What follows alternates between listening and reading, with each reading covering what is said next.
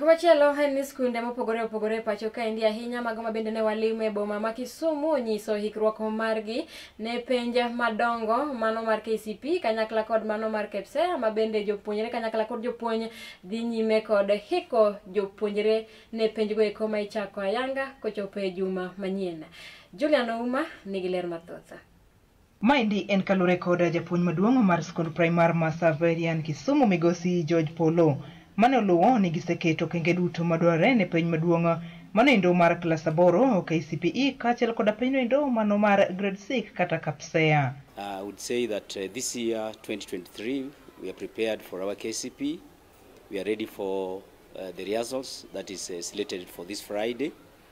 We are going to have 298 of our grade 6 sitting for their Kpsea assessment exams and 268 of the candidates in class 8 going to sit for their Kcpe.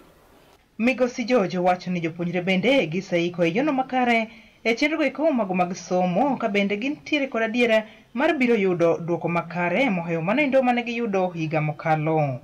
So we have prepared as a school. I think we have done our part. We have taught these children very well. We have completed our syllabus throughout from what is expected of them at this level. We also did our prayers. We have called the parents and we have also involved all the stakeholders for the prayers for these children, which we successfully did. Omedo puonj mokalo duolo ma ochung' ne somo e pacho kaendi kaachiel kod duolo nogo mano mochung' ne ndiko jopuonj tich e thur kaendi TSC kuom neno ni skundegi nitiere koda jopuonje ma oromo. Kata kamano okwayo tend migawo mar somo mondo mi omed gero negi klese kaachiel koda kuondego eko mag konyruok. The school would say that we are grateful to the ministry and of course to the TSC because number one, we have enough teachers. My school has enough teachers, both for JSS and in primary.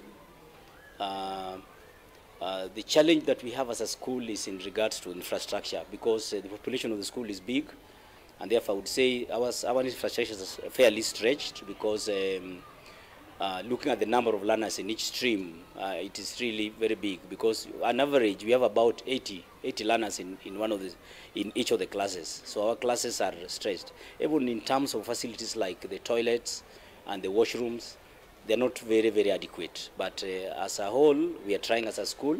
Migosi George otieko ka kwa jonyuol mondo mi orangie nyithindgi ka bende oluwo ni gie thuolo nindi makoro iloro skunde kuom thuolo malach jopuonjre owinjore riti makare e kindego eko magin pacho.